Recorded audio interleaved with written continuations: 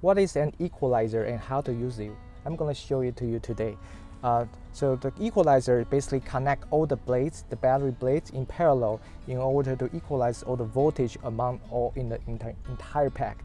So in this case, we are using this V3 GT sodium-ion battery as an example. The same thing can apply to the nickel metal hydride battery from Toyota.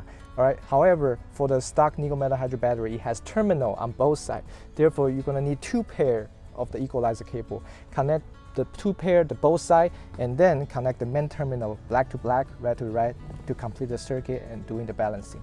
In this case, sodium-ion battery only have one terminal on one side. Therefore, we're going to connect this side and make them in parallel to start the balancing. All right, so let's get the job started. And I would like to call out loud the color of the terminal, the alligator clamp, so that there won't be any mistake or minimize the mistake. So here we go.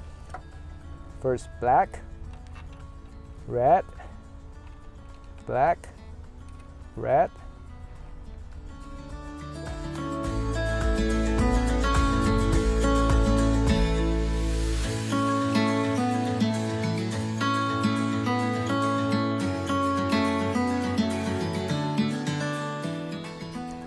Black, red.